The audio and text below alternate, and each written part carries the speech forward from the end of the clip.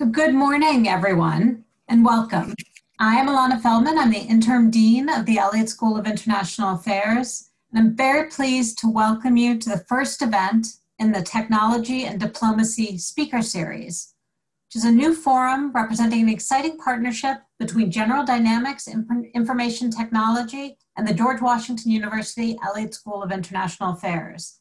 The series will bring together industry, academia, and government to discuss important issues that impact transnational security. And the impetus behind this partnership is the initiation of the Elliott School's Bachelor of Science in International Affairs degree program.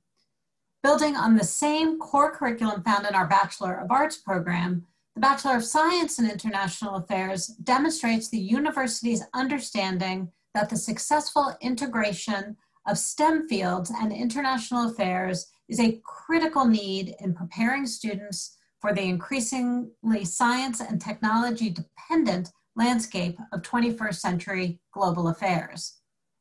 Before I introduce the moderator for today's event, please be aware of a few housekeeping rules.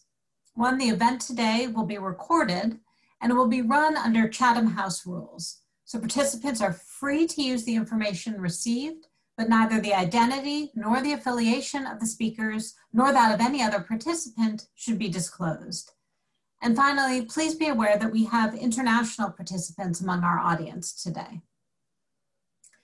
So today's event will be moderated by Admiral Michelle Howard, former Shapiro Visiting Professor of International Affairs at the Elliott School, and a retired United States Navy four-star admiral who last served as the commander of United States Naval Forces Europe and concurrently the commander of United States Naval Forces Africa and commander of Allied Joint Forces Command, Naples.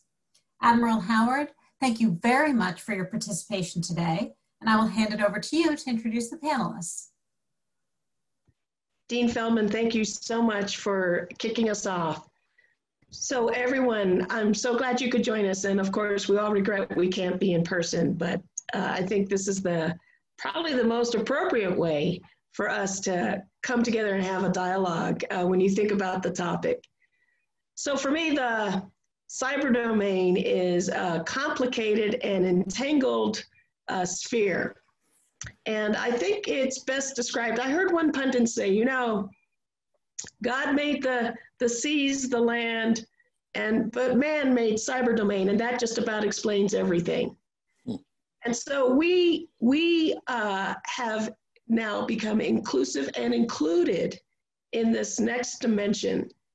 And for all of us, I think the coronavirus, the COVID over the last year has only highlighted how deeply involved all of us are in this domain. And it doesn't matter what community you're in, academic, business corporations, governments, we are all in this domain. And it has the complexity of great open spaces along with an urban feel. Everyone's in this domain. School kids, criminals, citizens, politicians, teachers, we're all in it. So today we want to talk about cybersecurity, international relations, the impact of this domain, and what things we can do about it and how we should be thinking about it. So I'm very fortunate. We've got Dr. Matthew McFadden from General Dynamics, Dr. Costis Toregas from George Washington, and Laura Bates, the Senior Director of the Solarium report, which if you haven't read, get online, and a marvelous piece of work in telling us how we should get to frameworks in this domain as a government. So I'm gonna start by having our panelists give you a little bit about themselves and then talk about their perspectives of the domain and the challenges and opportunities that exist. So Dr. Matt, I'm gonna start with you.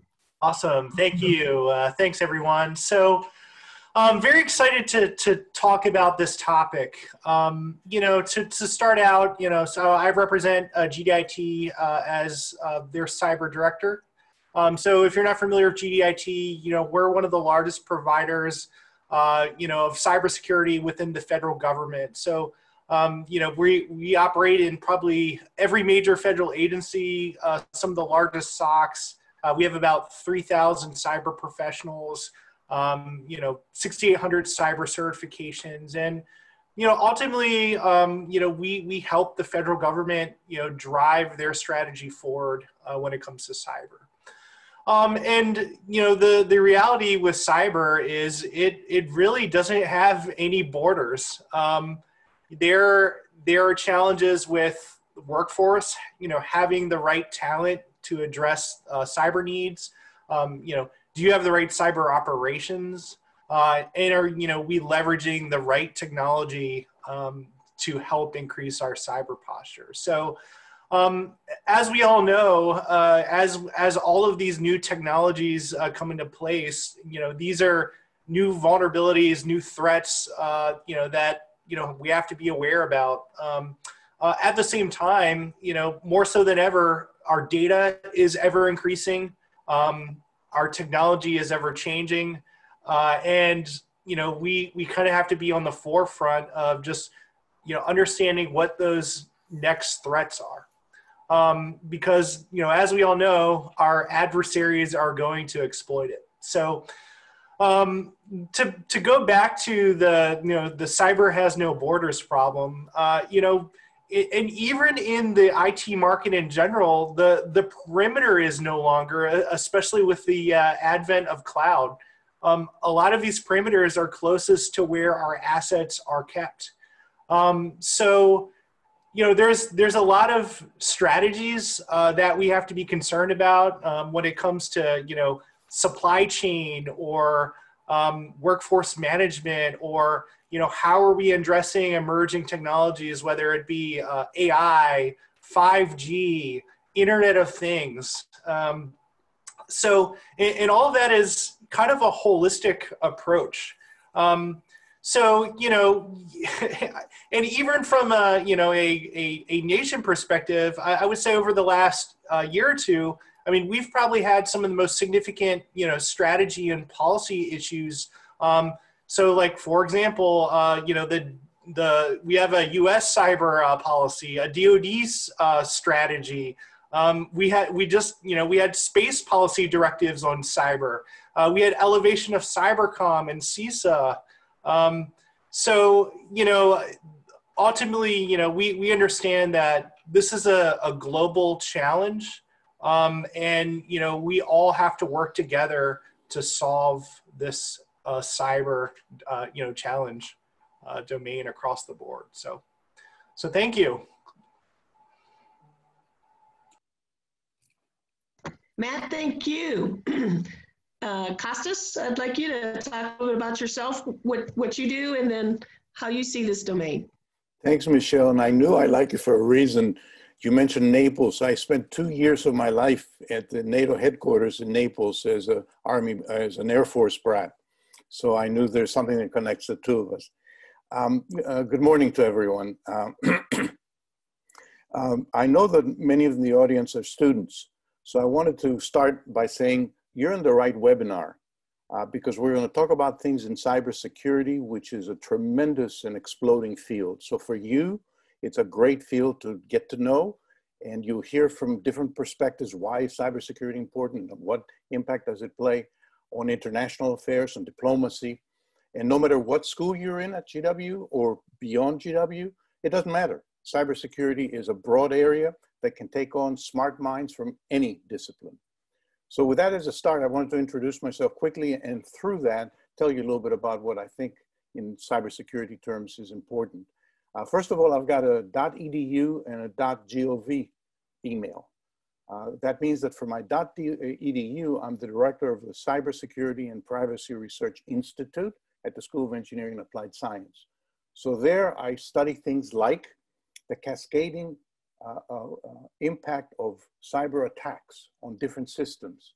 So you attack, let's say, the trucking industry, and all of a sudden the trucks can't move. So what does that mean? The food supply chain is broken. What does that mean? We go hungry. So all of a sudden we begin to look for other ways to feed our family, and crime goes up, and so on and so on. So that cascading risk is a very interesting academic problem that I'm working on.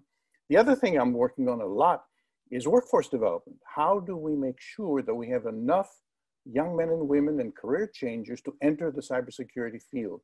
So I've got expertise in apprenticeship programs, working with NIST-NICE, working with the Department of Labor.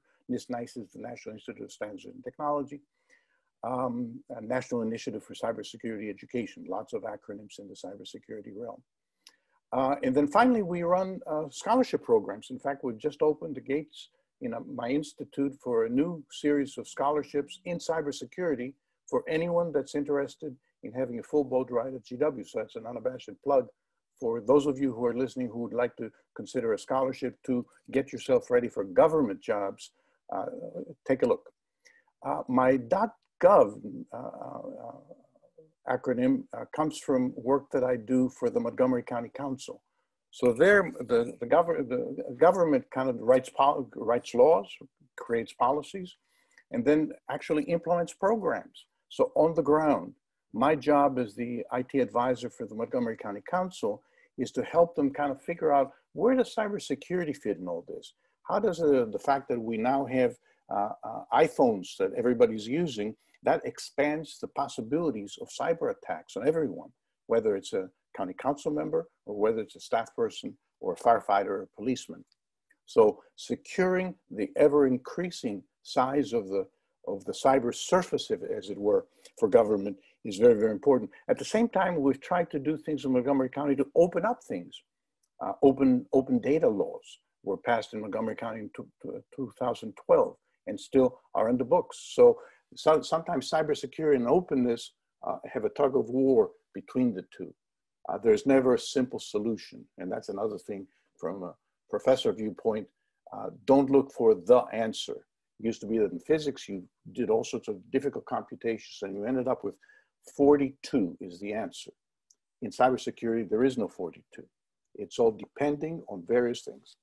The last thing I'll say is that internationally, I've done a lot of work with Europeans, with global leaders, and there are some things that are of concern to me.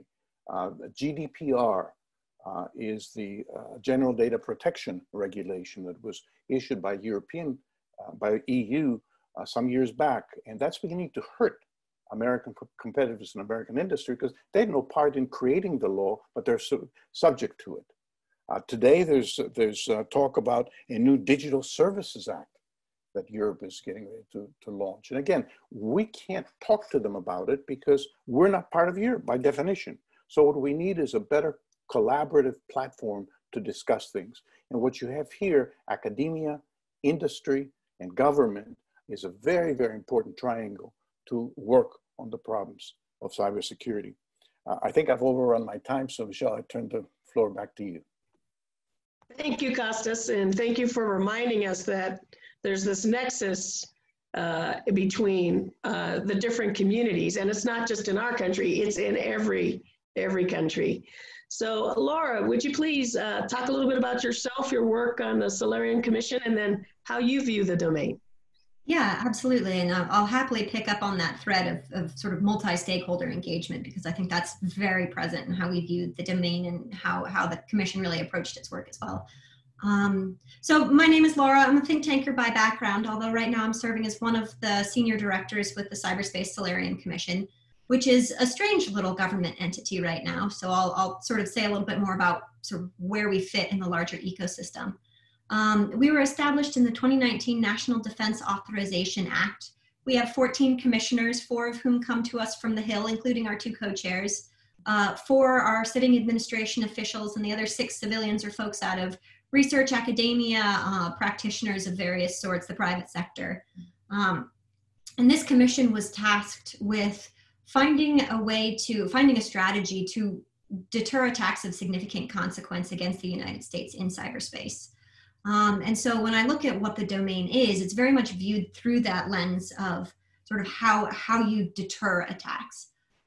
Specifically, we were tasked to have 3 different task forces. One approached it from Defend Forward, the sort of DoD Cyber Command policy of how they're deterring attacks. Second task force looked at deterrence by denial. You might also call that resilience.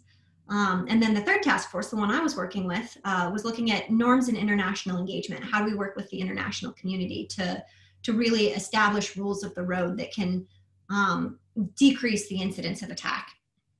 And of course, I mean, leaning on Costis's point that there are no simple answers. None of these three task forces sort of won the debate. The whole organization was modeled after Eisenhower's Solarium Commission many years ago when he was looking at strategies for the Cold War. He got his three task forces together. They had a big debate. They picked a winner. And we had a big debate and we said, well, you know, there's not a clear winner. Actually, an effective system for deterring attacks of significant consequence really comes from using all three of these different tools in a layered strategy. So from that, we come up with layered cyber deterrence. And, you know, we also sort of recognize and acknowledge, to the point about multi-stakeholder engagement, that this is not just a federal government thing, that this really, in order to be effective, layered cyber deterrence needs to draw on stakeholders from the private sector, from civil society, from education, across the board. It also can't be limited just to what you would think of the State Department and the Department of Defense discussing. It also needs to incorporate workforce development, emerging technology, research and development, all of the various aspects. So to your question about how do we view cyberspace, it's there's a lot in there and there's a lot of different ways to get there, but I'm really looking forward to talking through some of them. So thank you very much for having us here. Thank you, Laura. Now for our audience, the privilege of the first few questions goes to me, the moderator. Thank you. I see some of you are already starting to type in your questions. Please, while I get through the first couple of rounds with our panelists, start asking questions, and I'm hoping these introductory remarks have got your professional curiosity up, and we'll see if we can answer them. The round one, first question is, and we've talked already a little about this in our introductions.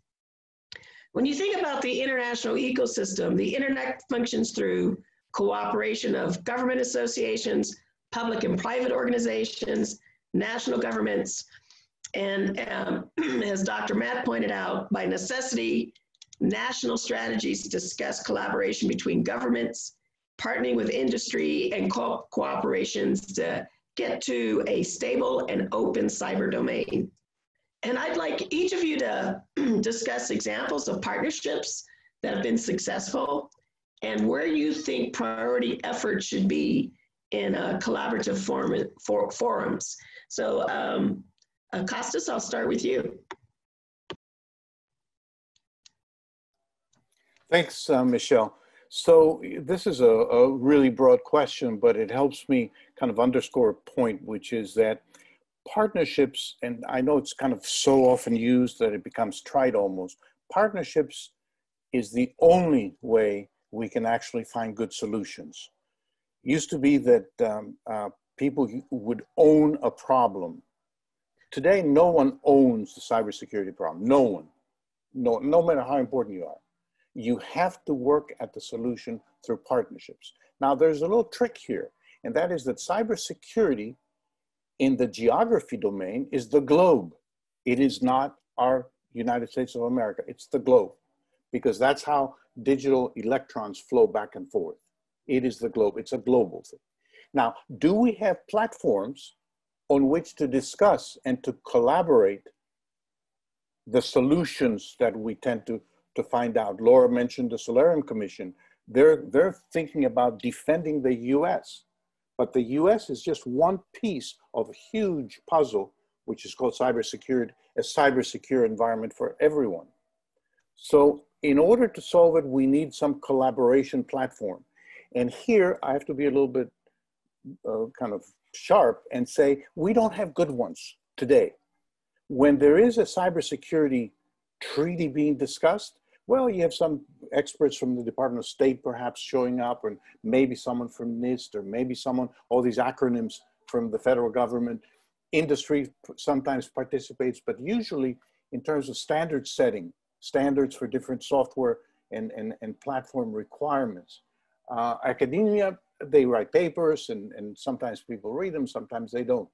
So what we need at international level is a stronger platform to collaborate. And I've seen some that work particularly well. About 10 years ago, there was a decision made to collaborate on creating data and data analytics for sustainability on a global scale. And that was a very difficult task, even for the United Nations to undertake. So a new organization was created, funded by, in fact, the Abu Dhabi government, the environmental agency in Abu Dhabi, and inviting governments, researchers, and private industry to come together on 10 sectoral task forces to think through how to increase data availability and data analytics that can be shared across national borders. Because it was non-threatening and non-formal, there were no treaties that had to be signed, governments found it a very useful platform.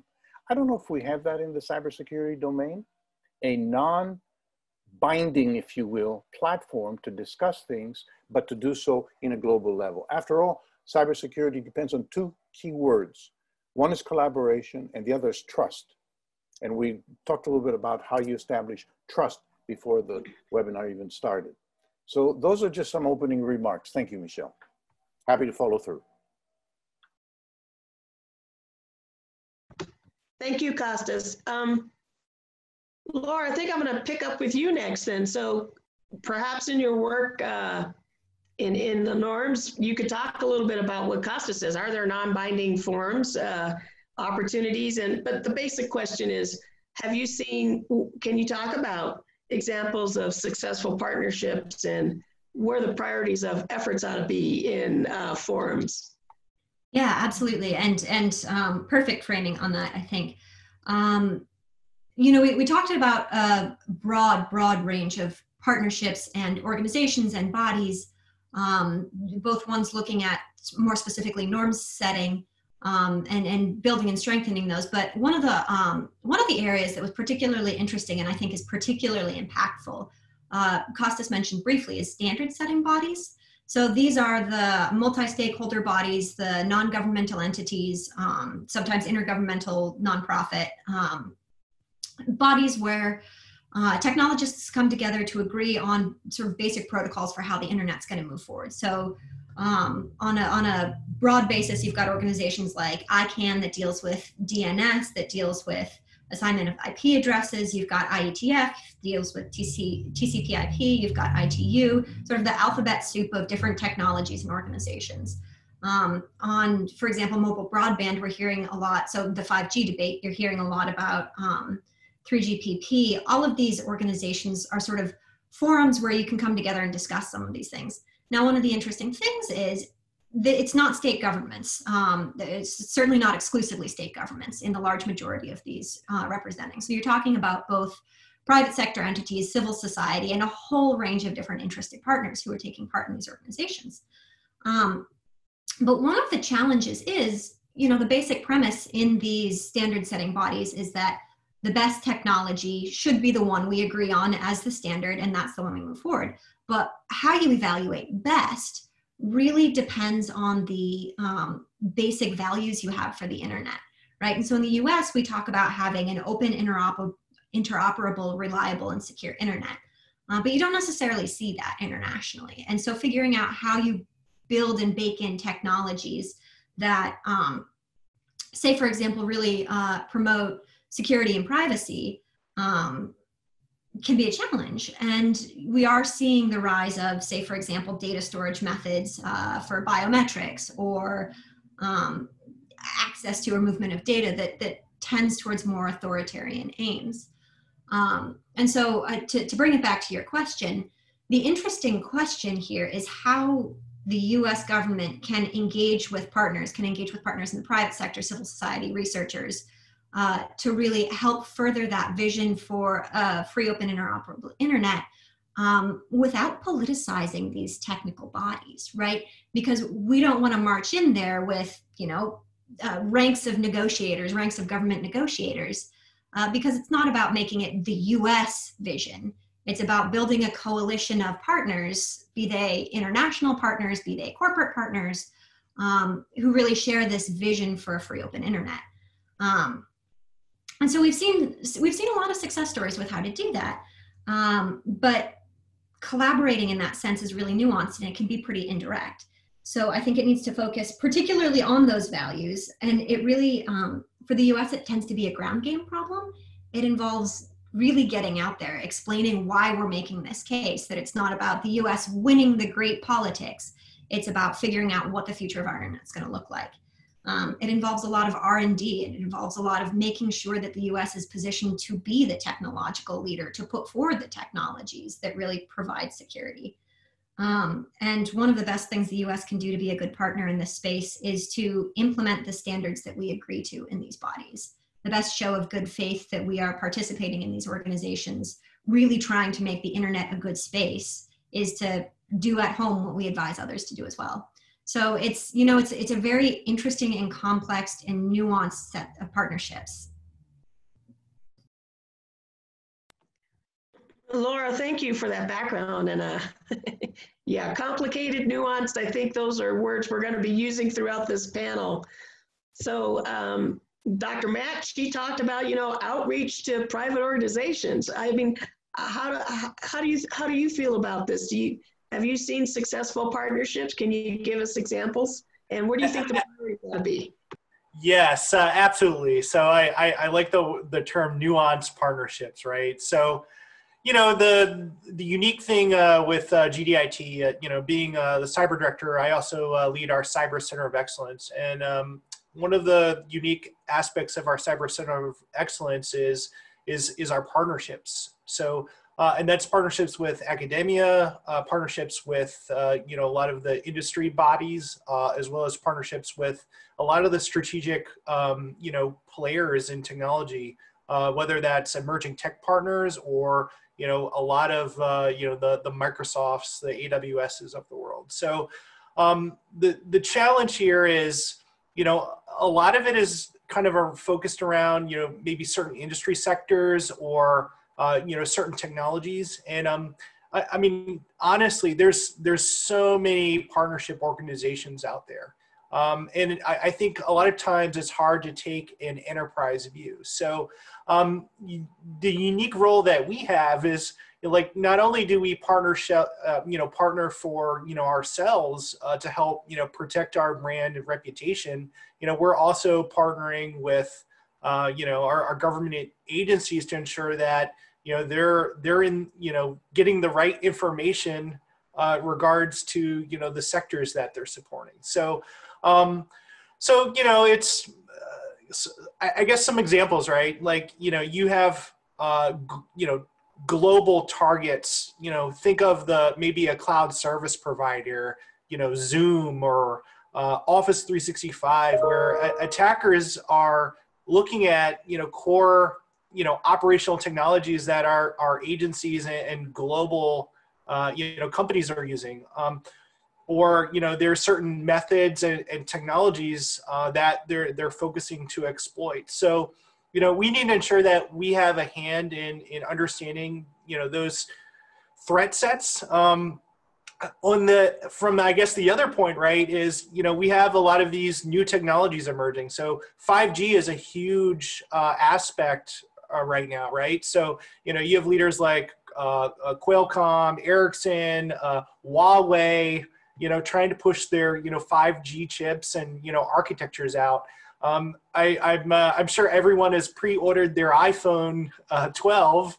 You know, now everyone is getting a new phone or is going to have 5G built in. So, you know, on the flip side, you know, we're going to see ISPs adopting, you know, 5G across the board, you know, and obviously that, you know, trickles down to the different economies. But, you know, the other point is, you know, back to these industry, you know, organizations. So like you have some examples like the Center for Internet Security, the Cloud Security Alliance.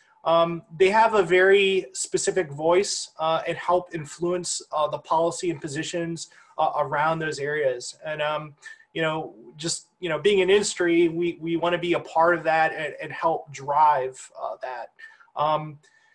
from a, we have our own, ISAC. There's a lot of, information sharing analysis centers out there that we participate in, whether it's, the US CERT, the FBI, the DIB, DHS. And, I think, from a, organization standpoint, just the more that folks participate in those, the better that they can get, stay ahead, of those threats. But, I echo Dr. Costis where, there's so much information out there with all these disparate cyber threats that, just better ways, better platforms to collaborate, I think will help our industry in general.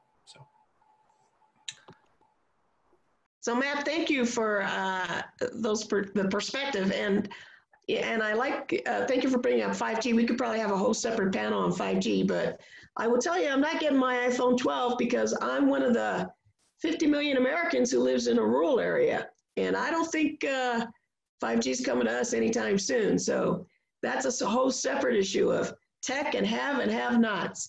So let me get to the round 2 question. Thank you. I see some of you are starting to populate my question and answer board. But round 2, persistent influence campaigns sponsored by foreign governments targeting US elections rely heavily on the openness of social platforms. The government has taken steps to name and shame malicious actors. And the FBI stated in an indictment, the FBI considers any criminal activity conducted by nation-state actors, especially those leading to the violation of Americans' privacy or interference in our economy, to be a matter of national security. So who should take the lead in educating or training of citizens in this awareness of vulnerabilities in the cyber domain? How do we ensure public and private sector employees are on guard? And businesses today speak of corporate social responsibilities. Is there a moral or national security imperative to create a cyber savvy citizens and workforce? And so, once again, Costis, I'll start with you. I do the heavy lift all the time. Huh? Happy to start off the discussion. First of all, the reality is that we have no federal legislation for privacy, and one might argue none for security as well, legislation. And perhaps it's right that we don't, because we're a very big country made of very different kinds of organizations, people, environments, circumstances.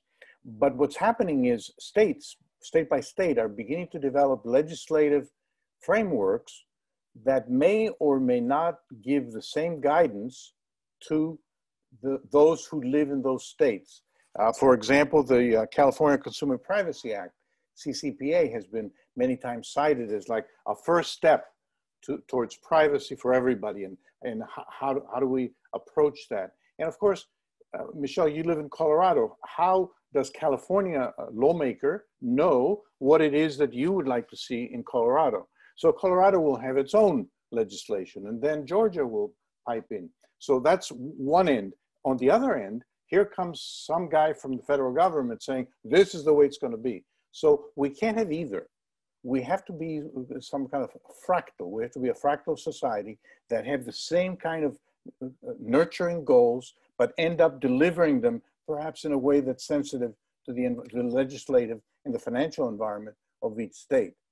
So if we had a legislative environment, if we had some kind of truths that everybody believed in, ensconced in law, then we could slip over into the how do we tell people what those are. At GW, we have our scholarship students, it's called Scholarship for Service, SFS. So we have our Cyber Corps students go and make presentations in homes for the elderly and talk about cybersecurity in a way that they can understand. And that happens, every semester. So in a very small way, GW is trying to make an impact on the surrounding community because we know things that they don't know. And by we, I mean our students who are becoming the next generation of experts. So the responsibilities for all of us, but we have to make sure we know what it is that we're going to promote. And there, I think we still need a national discussion and some way to approach it. And I would be an advocate for that. Those are sharp comments. Let's hope they stimulate some debate. I think that, you know, Costis, that's fascinating to me. I mean, you have all these wonderful community programs where students or citizens can, you know, go work at a shelter or food bank, but, you know, community outreach as a way of education, that's novel. And I think maybe we just need more cybersecurity nonprofits to help educate America. So Laura, I'll let you pick up the question. Yeah, you know, and it's a fascinating question and a really hard one.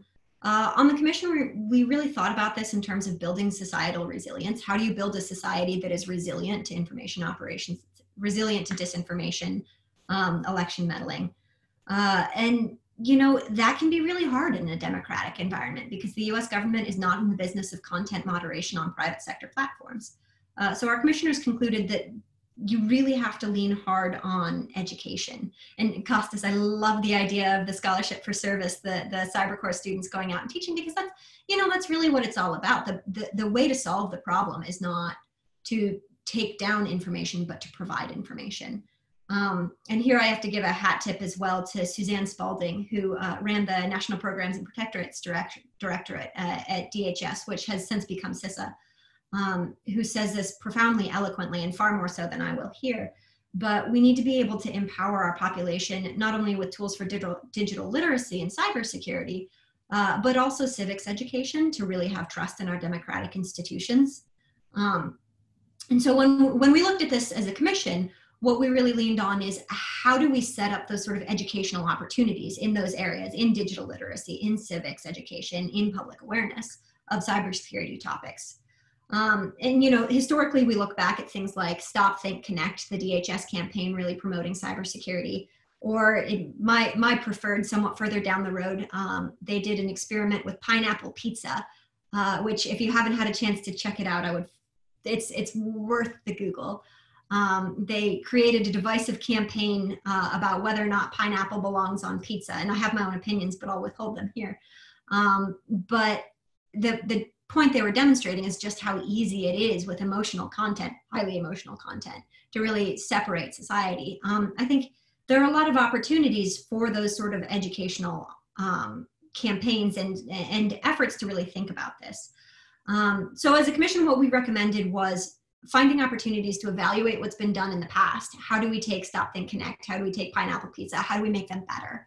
And then how do we empower all of the stakeholders across government to bring that education to where it needs to go? Because in a federated system, the federal government doesn't govern directly what is taught in classrooms in Colorado or classrooms in Idaho or across the country. Usually it's the state government, or even more likely the local government, the municipality, the county, that's determining what goes in that content. So what the US government can really add and contribute here is putting together resources.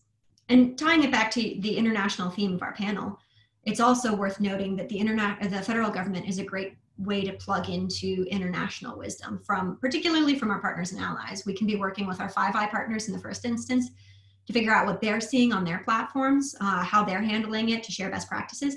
But even beyond that, with our partners and allies, there's an enormous amount of learning out there, and countries who have been dealing with this, frankly, for a lot longer than we have, and who have come up with really good solutions. I mean, you want to talk about countering disinformation, talk to the Estonians. They've had a lot of time to think about that. So I think on an international level as well, there's a lot of best practice we can be learning. Thank you, Laura, and thank you for reminding us that there are some really, truly connected and cyber savvy countries out there like Estonia. So Dr. Matt, corporate social responsibility, savvy workforce, what do you think? Yeah, so, you know, I think in the cyber world, one of the very first things that you learn is one of the greatest weaknesses is the human factor. And, you know, the challenge there is like, you know, you take a look at phishing or ransomware, you know, like spear phishing attacks was, I think, as a result of 80 to 85% of most intrusions. And I think the question that we should ask ourselves is, does the general public have a basic understanding of cyber risk? And similar to from a corporate or private perspective, like we're typically now across the board providing phishing training. So I think we need to take a lot of those concepts to the general public of just what is the cyber 101 that citizens need to be aware of. And obviously, if you look at like the election and influence, like DHS CISA took a role, with partnership, with Cybercom and NSA. But I think the training and education side, I've been very passionate about, training a lot of, in a lot of government organizations. And, we have to realize that cybersecurity hasn't been around for a long time. I mean, up into the last couple years, where now is when you're first seeing, degrees in cybersecurity. So I want to say one of the easiest ways to really drive this basic level of understanding is, focus, at the K through 12, domain, build, students that, that have a good understanding of cybersecurity, good digital ethics. They know how to be a good digital citizen, and identify those cyber risks. And, I think ultimately, there's, what everyone needs to understand is, if we don't have a really foundational understanding of cyber risk, that it ultimately hurts the economy. All of these phishing, ransomware, intrusion, breaches, they have a severe economic impact. And ultimately, who pays for that? The consumers. So, I do understand not every person can be a cyber expert. That's very valid. But back to what we were talking with industry, and I think there are a lot of things that we can do to help elevate our public, our technologies to help have cyber baked in, to allow them to be secure. So, ultimately, I would hope to, across the board, and I'm sure there's a lot of lessons learned from, internationally, is, how do we increase the basic level of cyber risk? Matt, thank you for that. And it actually takes me back to the origin of our country. Our founding fathers were pretty clear. This whole democracy was going to work if we only had educated and literal, a high literacy rate among our citizens. And so we may find that for this democracy to function, we're going to have to do what you're talking about. K through 12, you learn about democracy, the government, and you also learn about cybersecurity. So thank you, audience. You've been populating questions. I'm not going to take them in order because I've got one that's a great follow-up to the question I just asked. So we have a question from an audience member. There's an old adage that you're only as strong as your weakest link. The weakest link changes over time. As you shore up vulnerabilities in one place, others pop up. So how do you make sure you're focused on the right thing? And I think for each of you in your different communities, there might be a different answer. So Laura, I'm going to start with you. How executive, government, legislative branch, how do we know we're focused on the right things?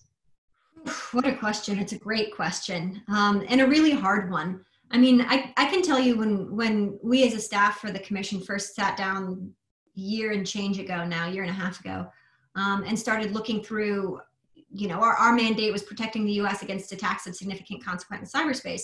And even just having that laid out for us, how do we figure out what the key issues are there? And frankly, that scoping is really, really hard. Because the tendency, of course, is to boil the ocean, to say it's all important, because it all is important. So how do you know you're focused on the right thing? I think from the perspective of sort of looking across the whole of the U.S. government, there's not one thing or one focus. You're dealing with a lot of different entities and a lot of different components, and what becomes the most important thing is going to be very heavily dependent on the mission of the particular organization. How you pull all of that together on a coordination level, one of our really big recommendations was the establishment of a national cyber director. And that would be a person who would sit in the White House in the executive office of the president and be able to establish some of that coordination. And, you know, the reason I bring it up here is because I don't think that there is going to be one right focus, because all of the different mission sets that US government handles are all going to be focused in slightly different places or approaching similar questions from different angles. The strategy of doing it right is making sure that we know that the right hand knows what the left hand is doing and that they're all sort of operating according to reinforcing lines. So coordination.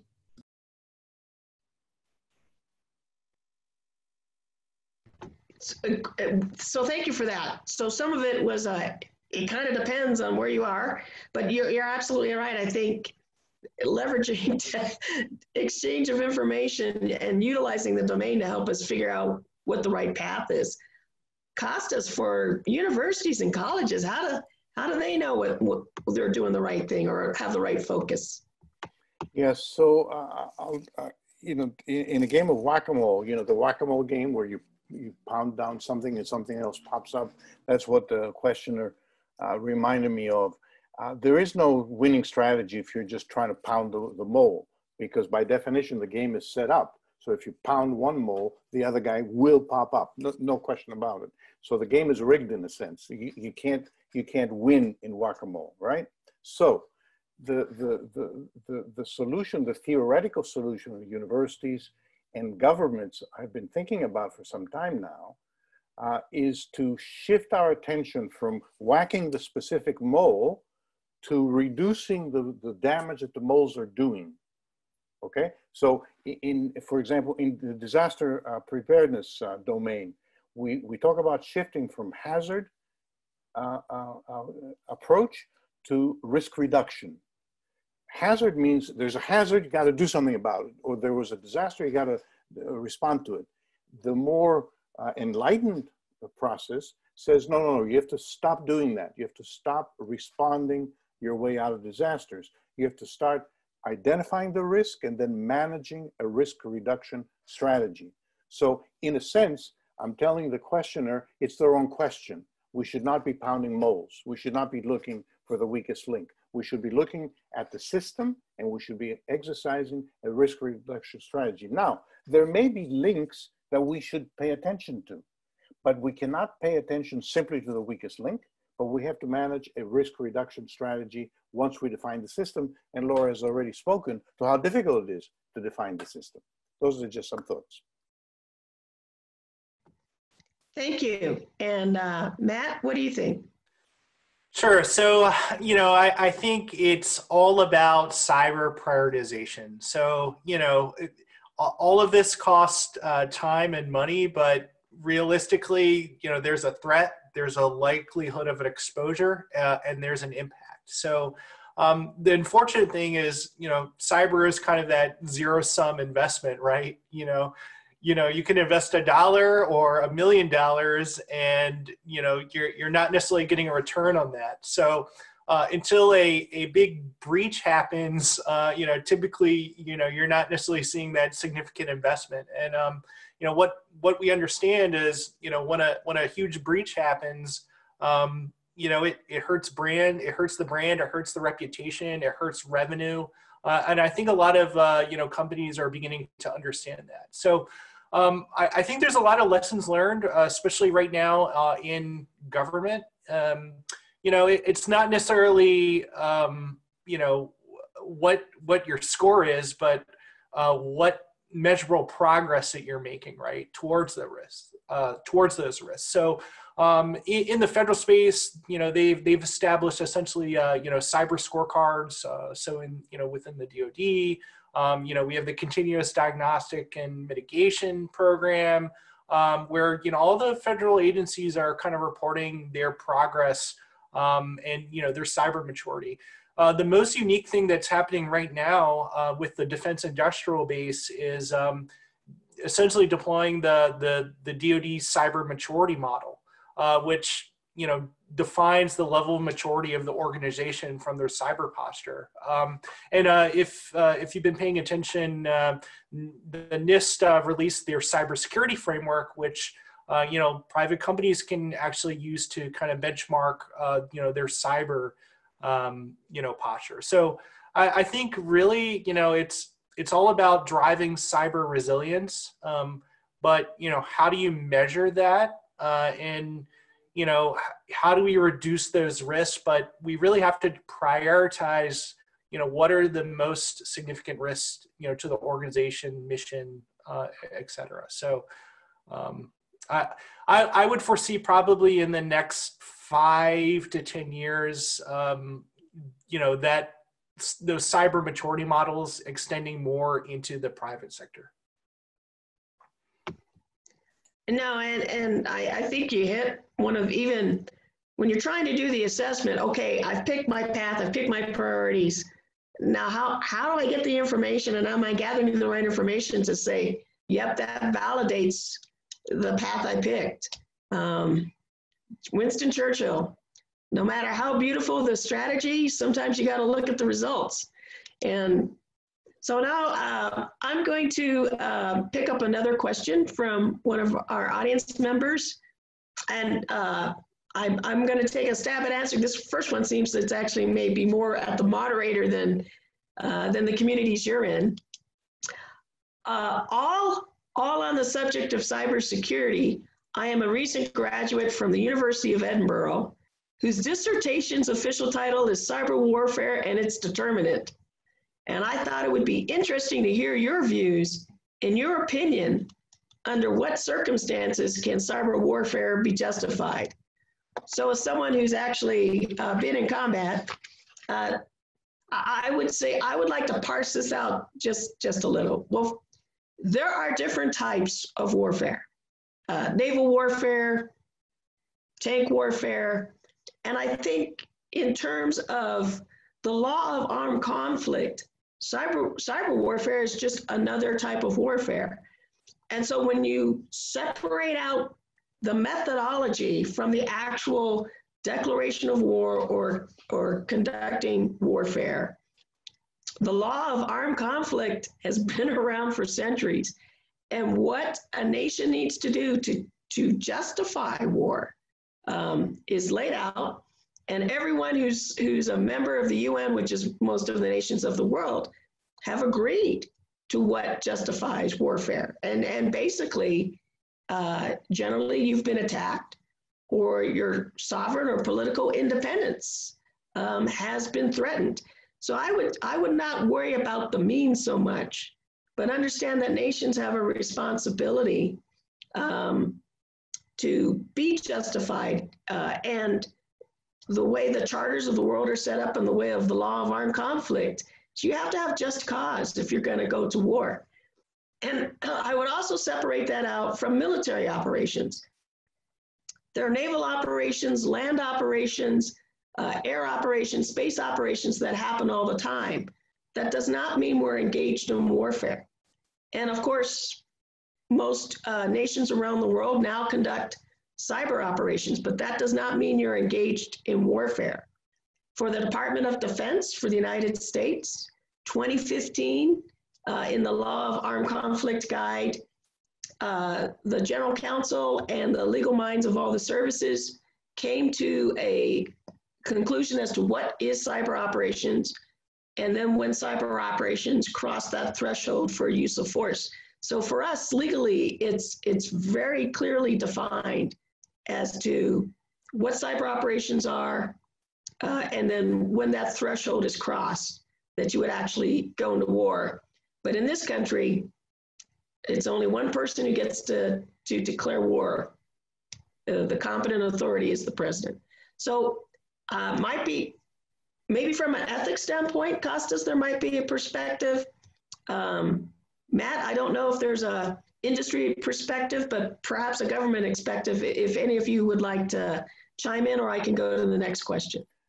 I just wanted to endorse what you said, Michelle, but also to give a shout out to a prior CSPRI fellow, Trey Herr, who's now at the Atlantic Council. He's written edited an excellent book called Cyber Insecurity, Navigating the Perils of the Next Information Age. Trey has been looking, and his doctorate dissertation was on the same topic, at cyber war, defining and describing and kind of creating a structure for how to think about war in modern terms.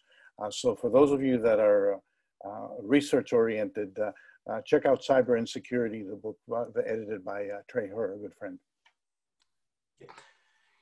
Yeah, so I think just to chime in here, you know, I see space as a huge example of this concept, right? So, you know, we're launching these satellites into space. You know, we established, you know, elevated, you know, U.S.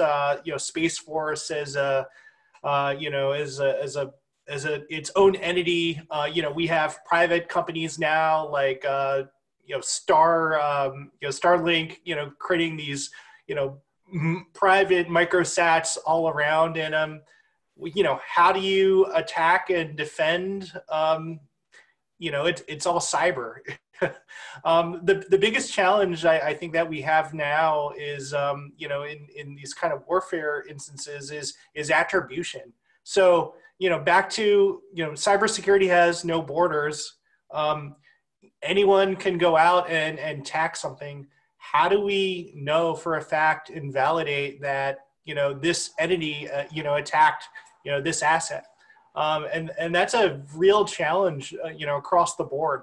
And, you know, I think a lot of times, you know, we tread lightly in this space because of the, you know, the implications of that. So it's interesting to see, I think, where that will be headed. It's the analogy of thinking through. I'm still caught in your analogy of space as a way to think through this. That's a good way to look at it, and an interesting one. In terms of attribution, I would also break out, you know, there are two parts of this here. One is the technical challenge of attribution, and still challenging, but I think we've gotten a lot better. What was true 5-10 years ago is not necessarily still true today in terms of the difficulty of attribution. What remains extremely difficult is the political side of attribution. When do we choose to go public with what we know, given not only the challenge of burning assets, but figuring out how we do so in a credible way. And I think this is where we come back to working with partners and allies abroad. You've seen an increased number of joint attributions with not just our standard partners, but increasingly large groups of countries who are all willing to stand up and say, no, this was a violation of what we think appropriate responsible state behavior is. And I think that really, you know, your original question was, under what circumstances can cyber war be justified? We do have strong legal frameworks for this, for activities that are below the threshold of armed combat, armed conflict. I think you've got, you know, increasing steps like that are helping sort of hash out the normative space of what that looks like. You also have organizations like the UN Group of Government Experts that are establishing norms for that space as well. Thank you, Laura. So I think we've got, I think our audience is into the national security aspect of this domain. So the next question is, to what extent does the lack of visibility of cyber weapon development, as opposed to, say, development of nuclear weapons, increase tensions between adversarial countries? I find the question interesting because obviously nuclear weapons also were originally developed in secret. So I think that sort of, somebody ought to write a book on the development of weapons. Generally, if you've got the keys to the kingdom, you're developing them in a classified manner, and then it's not until it's out of Pandora's box that you start to have more visibility. But that's an interesting question.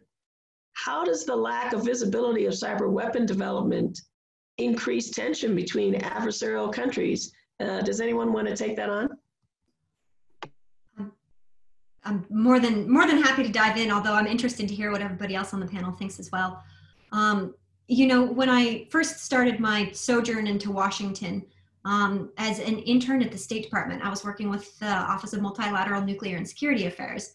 And a big part of what they do there is essentially confidence building measures on nuclear affairs. And there is an incredibly complex and mature system for exactly as you said, ma'am, establishing what our nuclear capacities are, what the international community has agreed to, making sure we're complying to that. And I think that, you know, obviously we don't have that level of maturity in cybersecurity, but that doesn't mean that it's not a goal that we should be working towards.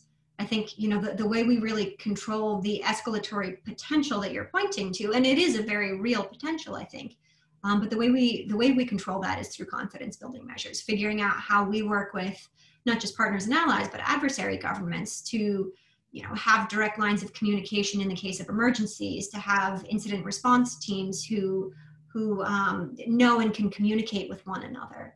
And that's how we start to build some of that transparency. Thank you, Laura. Thanks for bringing out the confidence building measures. And I know OSCE has started down that path several years ago. Matt or Costis, any thoughts, or do you want me to go to the next question? Yeah, I think just, you know, I think that question just echoes, you know, I think all the nations and, you know, the US, I mean, they see this as a priority, you know, warfighting domain. So, and, you know, just, you know, if we look at the investments, I mean, you know, you're seeing that. I think, you know, there's a unique perspective there where, you know, I think the cyber domain brings a unique set of capabilities. And, you know, I think globally, you know, countries, you know, value that.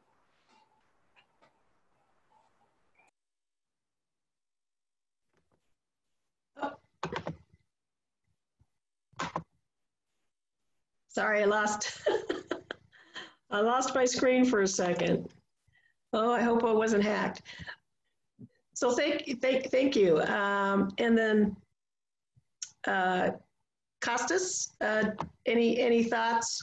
Yeah, I'm going to say again something irreverent perhaps, but I think it's time to reconsider the international platforms we have for half a century or more, the UN system and so on, and try to bring them up to current level. We're working with the speed of light, but we're moving in international discussions with the speed of, you know, you pick your animal of choice, you know, a snake or a turtle. We need new organizational platforms, because in my mind, and having worked within them at the fringes for sure, they're not responding to today's world. The United Nations was created in the 40s. You know, I mean, think about it, in the 40s. That's 80 years ago. Surely the environment in which you create a platform for nations to come together has to reflect in the platform you create.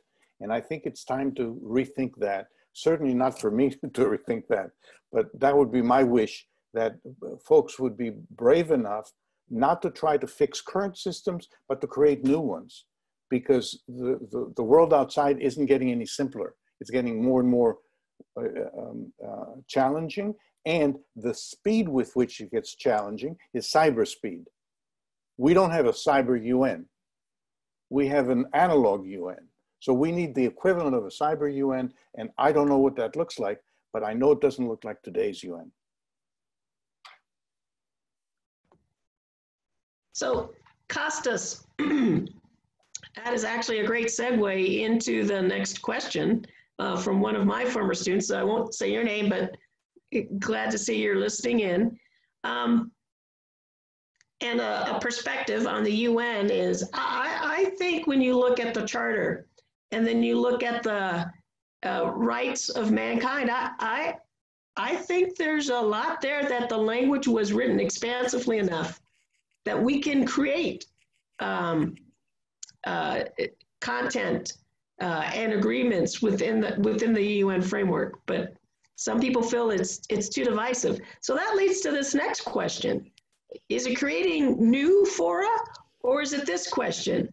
Could multilateral institutions on a regional level, such as the European Union or Organization of American States, serve as the initial platforms for larger scale discussion between states, the cybersecurity industry, and academia? Costis, I kind of think you're on the know, but what do you think about the question? Again, you know, I call for kind of a fractal approach. It's the beginning of a fractal approach. I would definitely think that if we had all the world covered, because, you know, we have to remember, you know, EU, OAS, they've been established, they've got a history, they got the framework, they got infrastructure to build on. The equivalent in Africa has been there for some decades, but it's weak. It's not supported strongly by its member states. Asia, there's conflicting platforms. So the challenge is in the detail of who those regional platforms would be, but I think it's an excellent way to begin to address things with the granularity that you need for the cybersecurity of the future, whether it's privacy or security. You do need to go down to the regional level before you emerge into a global, thou shalt do this, or here's our recommendation. So I think Jacob, who put that question up, I say yes, yes indeed. And I wouldn't be surprised to know that there are some beginning strands. The EU, for example, has already started a huge kind of vision for what the cyber world would look like, not just security. You know, they're now going into the whole economic activity and how cyber drives that. I think they're onto something, and they do have a framework that can work. So yeah, I agree with that question. Laura, what do you think are some of the standing international forum regionals? Is that a good entree point? So I think regional fora can definitely be incredibly valuable. I think that we are seeing sort of regional collaborative work around building some of those confidence building measures that we were talking about earlier. I think that regional fora can also be incredibly valuable for capacity building, for helping other member states sort of bring up their baseline level of cybersecurity. You know, I'm perhaps I'm chewing through everything that Costis has said, because I take your opinion and give every bit of it serious credence. But I also want to sort of put in an opinion that we should hesitate to throw the baby out with the bathwater. And recognizing we have some international participants, I'll translate the idiom, which is to say that we should be careful not to throw out a good idea simply because it's not working the way we want it to. I think, and a lot of our work on the Commission reflects that reinforcing the systems that we already have, so reinforcing things like the 2015 UN Group of Governmental Experts Agreement on Norms, it is a really valuable exercise. You know, and part of the reason for saying that is that I hesitate to provide opportunities to relitigate some of the sort of foundational premises on which our understanding of norms are built, right? We have a pretty basic framework of what cybersecurity is, which is to say that it does include the being able to trust in the confidence, the integrity, the availability of data. We choose to believe that it really doesn't include constraining the flow of information, right? Facts that are contrary to what the government says are not dangerous as such. We don't want to constrain that in our understanding of cybersecurity in sort of the security of the information space. And so when we start talking about establishing new bodies and new entities entirely, I think that we want to avoid a relitigation where we start to open the door to some of those conversations. Not to say that, you know, what the multi-stakeholder conversations reflect should reflect the opinions of those stakeholders. However, I also think that we need to understand that we've built good work and reinforcing that work so that it works the way we need it to is a valuable enterprise. I accept the friendly amendment. Thank you, Costis. You know, Matt, I mean, we're talking a lot of corporations, they're global, they're huge. And so they deal with these organizations in the business regulation, or particularly, I mean, lately EU and cybersecurity. What do you think? Is there a place for partnership for the corporate world to get it in at the regional level and start shaping a more stable internet? What do you think? So absolutely. I think regionally is the best way to execute and operationalize some of these kind of key concepts. So, I kind of think back to this concept of, in cybersecurity, we have the concept of like left of boom, left of breach, or right of breach, right of boom, right? So typically you have this catastrophic cyber event, and that has a cause and effect of adopting this standard or this technology, right? And we've seen that kind of regionally. I mean, we've mentioned Estonia quite a few times, and I think one of the best ways to really focus our partnerships is we talk standards, right? There has to be some type of standard. So some examples of that is with the Internet Engineering Task Force that we realized we needed to implement DNSSEC across the board. So I think if we have the right standards, that allows us to ensure globally that this is being met. But I think on a regional level, it makes us easy to adopt. We all know day one we're not going to have this de facto consensus, right? So how can we, incentivize, companies, organizations, countries to go about adopting, this cyber standard? So I think driving a standard, incentivizing that, and using the private sector to help adopt a lot of these things, I think is important. I mean, we've seen in the news recently with quite a few issues with certain companies, like a good example like TikTok, where there's a lot of privacy issues, dealing with some of the data that they're collecting. So, if we have that standard for companies to abide by, I think it's helpful.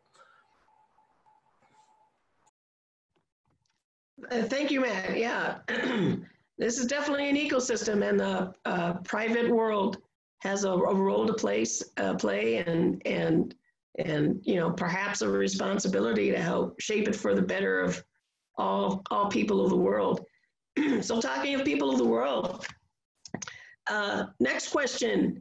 It's established that women are disproportionately affected by conflict and international security, including gender-based violence online.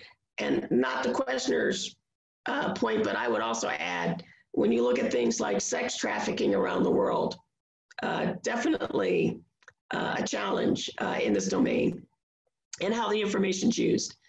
So how will the future of international cybersecurity mitigate this gap and ensure cybersecurity policy recognizes women in its creation? Costis, I'm going to let you heavy lift again and start with you. I'd love to do that. A fair warning, I'm on the board of directors of an organization called Women in Cybersecurity. And I can tell you that one of the best ways to make sure laws are written the right way is to make sure women are writing the laws.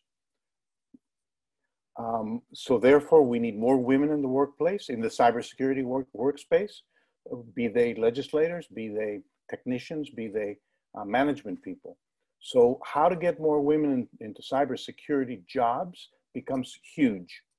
And I can tell you, I've also launched about 10 years ago something called the National Cyber League, which is a competition, fall and spring, for young men and women in high school and college grades. And we started with about 15% participation of women. We're now, approaching the 30s. Still not good enough, but the notion, and I think Matt started off with that, get them early, get them in the K through 12, and then give them the tools of the trade, is one of the best ways to equalize things. I'm not a believer that you write a law and then it happens. You have to actually make it happen, and you make it happen through participation, active participation, and you also make it happen by having women in the right places to make things work. That's my unenthusiastic response. Thank you, Costis. Laura, yeah, go ahead. Emphatically agree. And I know Costis has been an incredible ally to women in the space for a long time, and I think said that all very well.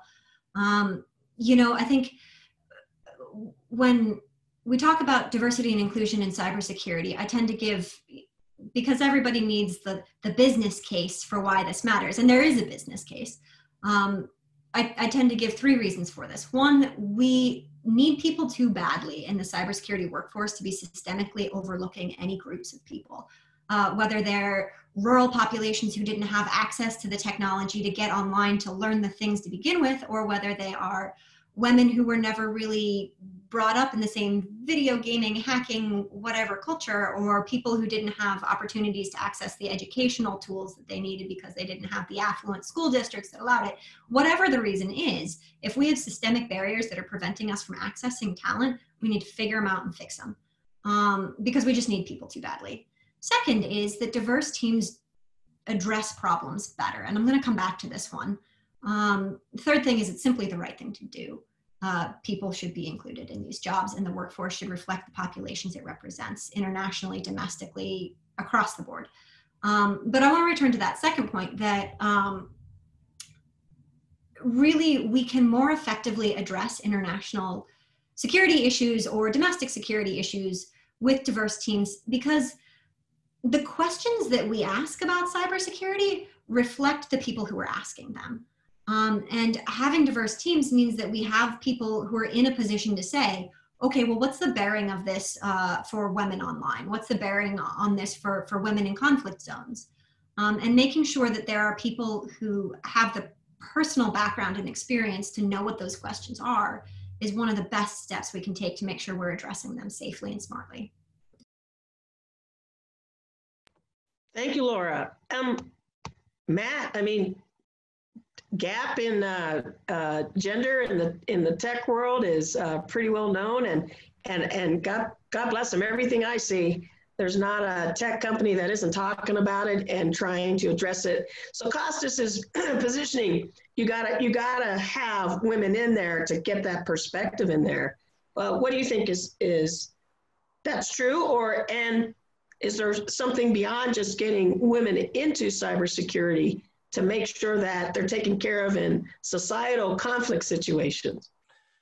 Absolutely. So yeah, I'm very excited to talk about this because you know, we have a pretty extensive commitment to advancing you know, diversity, equality, and inclusion, you know, across GDIT. So you know, in cyber, I mean, we understand we need every person, every capability that we can get to solve the cyber challenges of this nation. So having those diverse perspectives, voices, ideas, I mean, ultimately that allows us to be stronger and have a you know, a stronger set of tools to apply to that challenge. Most recently, actually last week, we had our Women in Technology event where we had some very focused zero trust cyber panels with a lot of our leading women cyber professionals, you know, with GDIT, which I think is pretty awesome. You know, we're very committed to developing our cyber workforce. We're actually, you know, driving forward our cyber workforce development plan. And, you know, just speaking of diversity, you know, we have a lot of employee resource groups, you know, across technology. So, you know, I mean, we recognize that, you know, I think it was 26% of women made up the professional computing position. So, you know, we're committed, you know, as an organization to drive that number up as much as possible. So, and I think that's important for every company and organization out there to do as well. Can I have seconds? Just very quickly, because we have a large audience of GW students, I also wanted to give out a shout out to Shelley Heller, Professor Shelley Heller, who runs the Center for Women in Engineering. So all those of you who might be in engineering or non-engineering and would like to consider careers in engineering and are women, please consider knocking up on the steps of Center for Women in Engineering at GW, or Shelley Heller, or the Deputy Director, Tally Walsh, and I'm sure they're gonna fire you up. I just wanna be practical and also end with the following. The reason why we need more women in cybersecurity is because it pays well, period. The financial argument is all you need to say. Cybersecurity is one of the best paying jobs right now, with the longest trajectory of continuing to look for women, for cybersecurity experts. So therefore, it is incumbent on us to open up that pathway to women, because it pays well, period. End of argument. We don't have to make any other philosophical arguments. Thank you. Costis, thanks for reminding us that economic empowerment is also a path to normalization of roles, equal opportunity, and for citizens across different nations. Matt, I wanted to applaud GD's efforts on Women in Tech. Thank you for sharing with us that what your company's been doing. And then just finally for me, I do want to say that in terms of societies and conflict, women, peace, and security, there's also another perspective. It's leveraging the cyber domain to get after these issues, this women and children as disproportionate victims of violence. And over my time in the military, I have been delighted to see the number of nonprofits that are on the ground. And I mean, a lot of countries are pretty wired. They skip the whole landlocked part of the development. The number of humanitarian assistance groups that use apps now to help connect people who are in trouble in a disaster, in a conflict, to get them connected, to get to the right place, or to get food or water to them. And so we can leverage this technology. In a lot of places, people will have a cell phone and around the world, and they're doing everything's done off that phone, from banking. But we can also help make sure people are taken care of in conflict, leveraging this technology and making sure there's a gender perspective in the development of apps to get after this issue. And so I think we have time for one more question, and we have enough questions to go on for the rest of the day. I'm going to ask this last question, but just want to make sure everyone is aware. The panelists have committed to we're capturing all your questions, and afterwards they'll work their way through them and make sure we get responses back to you. Last question. A lot of the cyber threat today is from criminal organizations. Many of these are either tacitly or actively supported by nation states.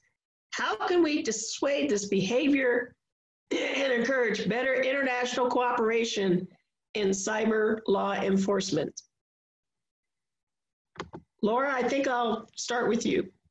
Yeah, absolutely. You know, it was my pleasure over the course of the commission to work for a detailee out of the FBI, out of FBI Cyber.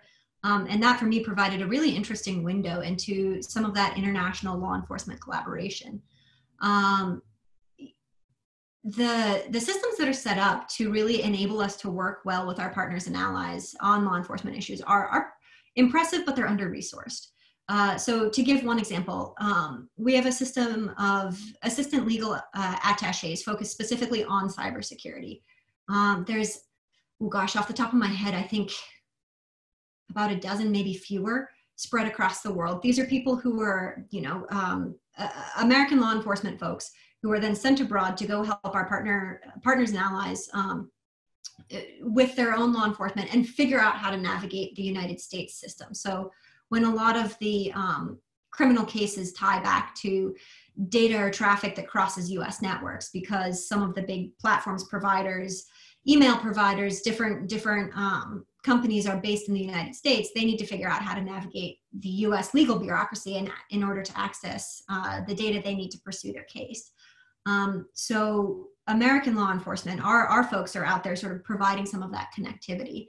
We're also working on a system of mutual legal assistance treaties, MLATs, to make that easier. We're working on negotiating the Cloud Act you may have heard of is another effort to sort of create some sort of pathways for communication on international law enforcement collaboration. All of these things are slow and really could use some serious dedicated focus on how we might make the MLATs move faster, how you make some of these requests for information move more quickly so we can be helping our partners and allies and all governments figure out how to pursue cybercrime or whatever criminal case they're looking at in a way that's compliant with US legal regimes. We need to be figuring out how our assistant legal attaches for cyber can really be engaging with a broader array of countries, because it benefits the US too, to be able to have boots on the ground to understand what sort of criminal activity different countries are seeing. Beyond that, on an international level, the Budapest Convention is sort of the international agreement that governs quite a lot of how international law enforcement collaboration works and how that operates. Reinforcing some of the systems and collaboration set up there is really a critical part of making sure that internationally we are addressing criminal threats as effectively as possible.